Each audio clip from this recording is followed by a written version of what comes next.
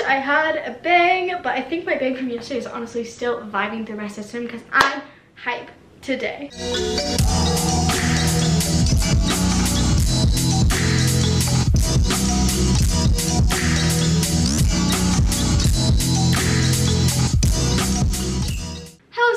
Welcome back to my channel and welcome to another ex-boyfriend high school story time type video. I really want to get back on these and start posting them. Probably gonna do them like once a month or every 2 weeks or something like that because I have a lot and they're really fun and you guys seem to really enjoy them. Today's video is about a boy who almost cheated on me, broke my heart. Definitely a learning relationship. But before we get started, we have a sponsor. You guys are always asking what mascara I use and all that kind of stuff because my eyelashes are kind of always popping off, not gonna lie.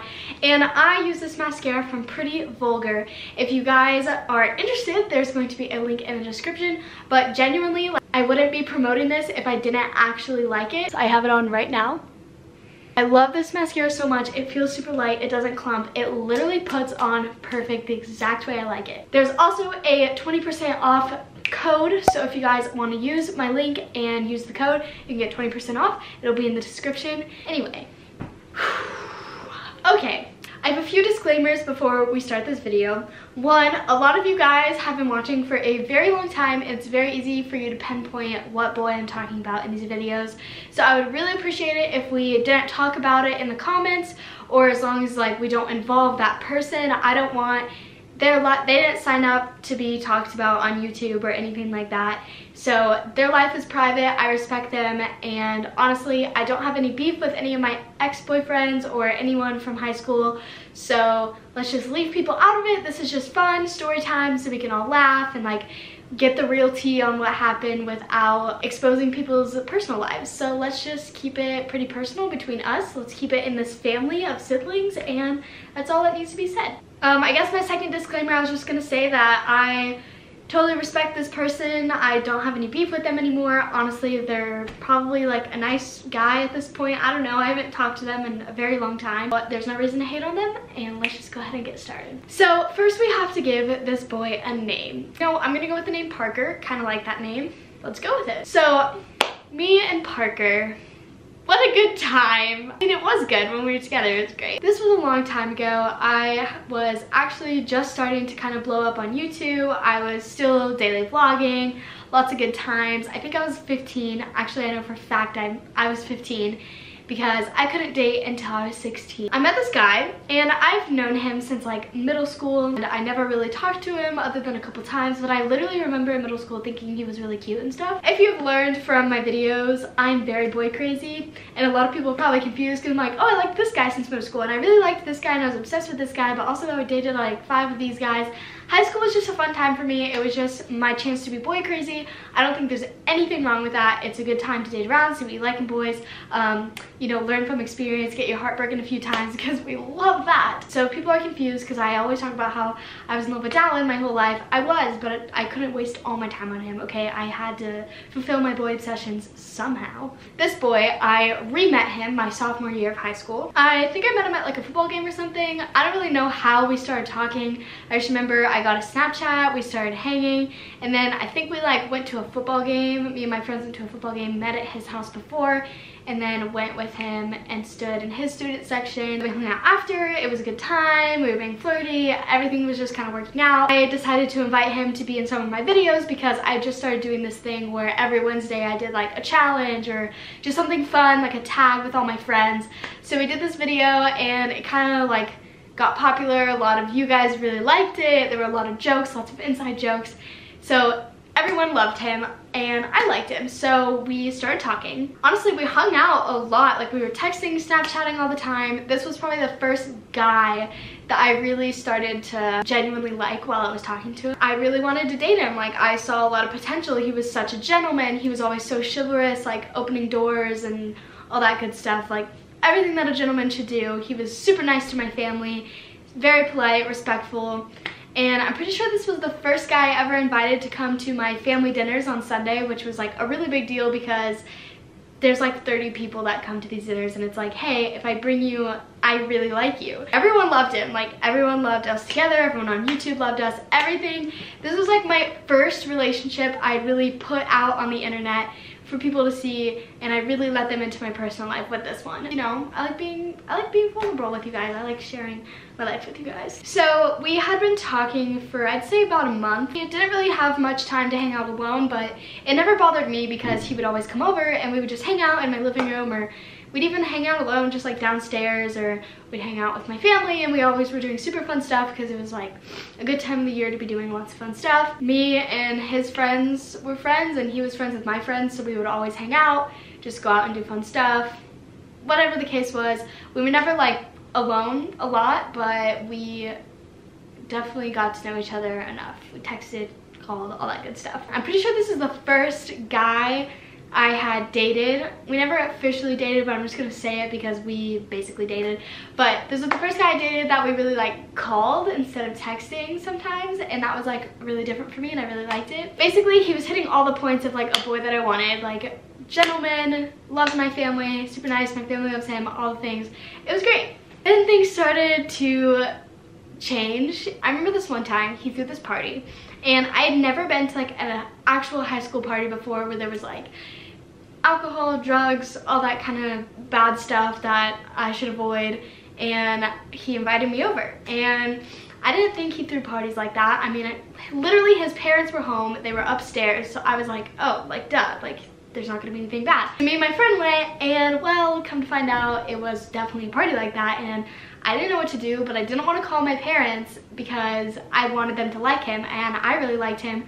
So I decided like, okay, like it's fine, just like chilling by myself that whole party, like pretty uncomfortable. And then he would like come get me and be like, hey, we should like go into this room alone, or we should like go do this alone, like let's get alone and let's be alone. Everything was about being alone with him, and I was like, oh, okay, I mean, I don't know, just like stuff like that happened all the time. But I was like, I was just so innocent at the time that I was like oblivious to what was happening. Anyway, everything was fine, got home from the party safe, made it home to curfew, didn't ever tell anyone because I just like felt super awkward about it, and yeah, never like expressed that it bothered me to him or anything like that. That was my first high school party, which we can do a whole story time on that some other time. So then time went on, and we were getting like super close. He was coming with my family pretty much everywhere because this time of year was very family oriented, so he was always with us. So he gets his license, right? And you think once he gets his license, we would start hanging out a lot more. He was 16, I was 15. And the day he got his license, we went out and drove around, and my dad was kind of mad because he didn't want us to be alone together, but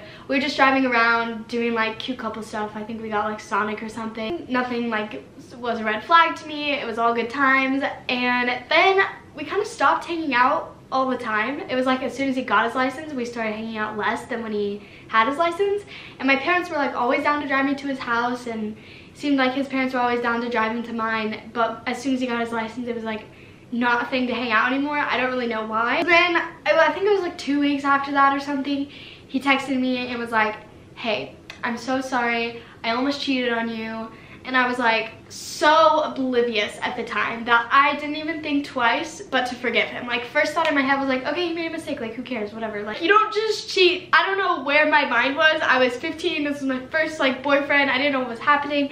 I had never like felt like that before, and I wasn't even like mad or sad because he didn't cheat on me, but he like, I thought it was okay because he was being honest and truthful, saying, hey, like I almost cheated on you, I'm so sorry. But like, how do you almost cheat on someone, first of all? And then how do you like, I just don't understand what I was thinking, how I thought it was okay. Not only did he almost cheat on me once, he almost cheated on me twice in the same day. But basically, the way he explained it to me, he invited this girl over, and he was gonna have her come over alone so that they could probably do various activities that I didn't want to do with him. And that was the whole reason my parents didn't want me to be alone with a boy. You know, you get what I'm saying here. I didn't want to do stuff with him. He wanted to do stuff with girls. I wasn't down, but he liked me, so he was just gonna like do that stuff with other girls, but then like also kind of keep me around. I guess that's what was going on, but I don't know. So he was like, yeah, so she couldn't come over so I didn't cheat. And I was like, oh yeah, it's fine. No, It's not fine. The only reason it didn't happen is because she couldn't come over. Then he goes on to explain that there was another girl, but she said she didn't want to come over because she liked me. First of all, shout out to that girl. Girl on girl power. Let's go. Like, girl on girl love. I love you for that. Honestly, don't even remember who it was, but shout out. And you know what I did? I called him and I forgave him.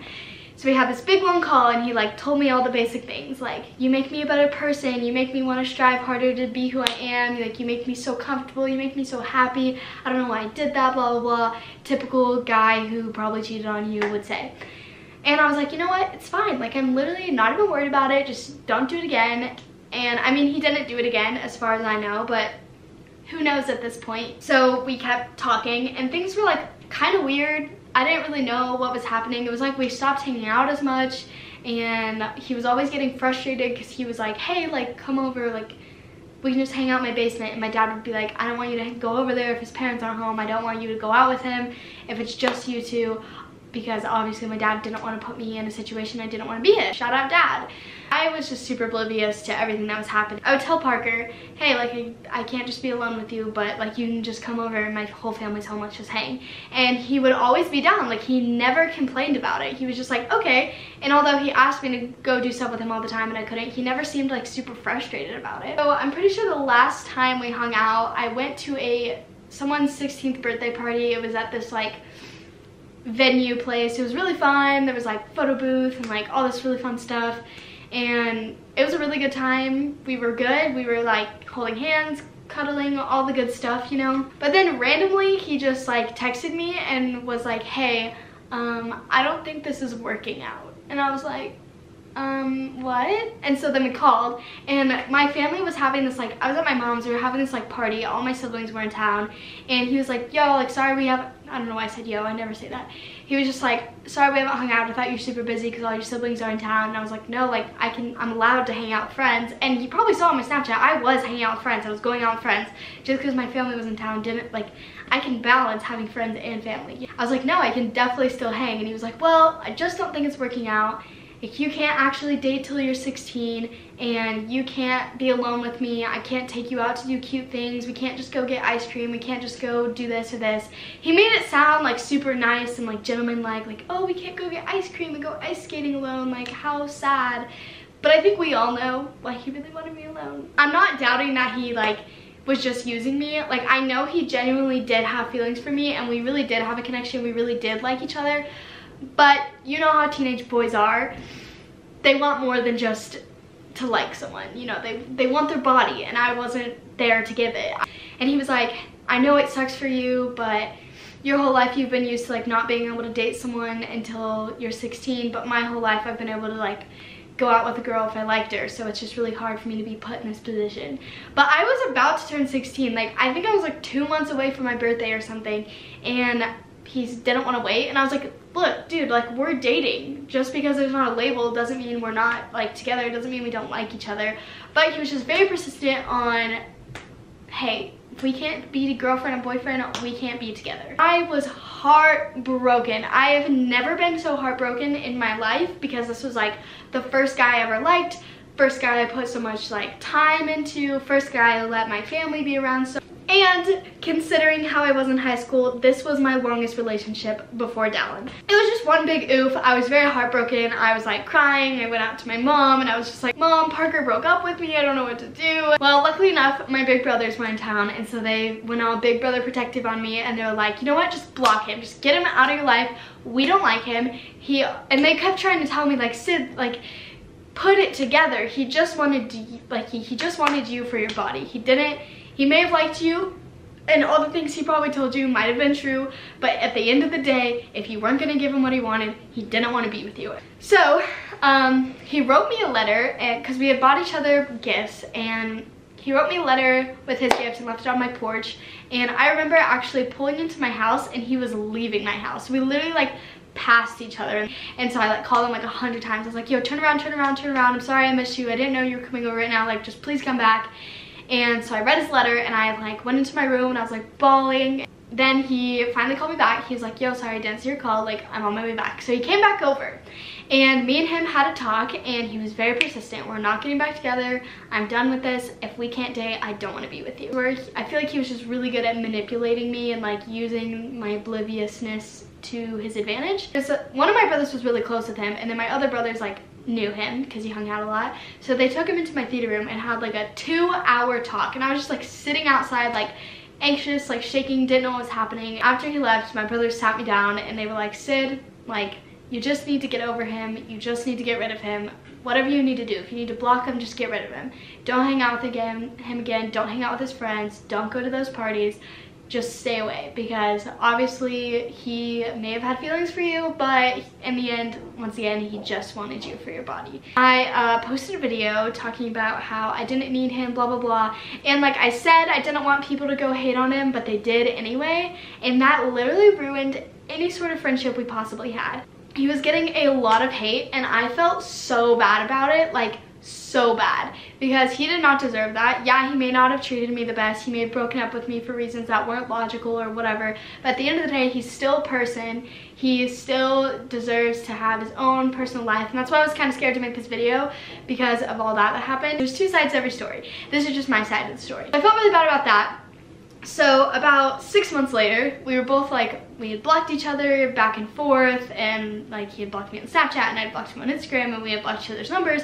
But finally, in like the summer, I think, I texted him and I was like, hey, I feel really bad about some stuff that had happened. Like, do you mind if we catch up? Like, I honestly really miss you. Like, it took me a long time to get over this kid. We finally met up and we just went, we drove around, we got smoothies, and we just talked, and it seemed like everything was okay. I tried to like, I got really nervous and like awkward, so I feel like I didn't say everything that I wanted.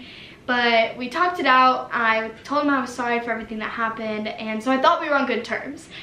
Come to find out, I don't think we were. I don't think we are. I don't really know. We're like, obviously I don't really care anymore. I'm over him. I've Dallin, I just don't care about high school boys anymore that were back in my life. I've seen him at a few parties, I've seen him at dances, and he doesn't talk to me, he doesn't say hi, he completely ignores me.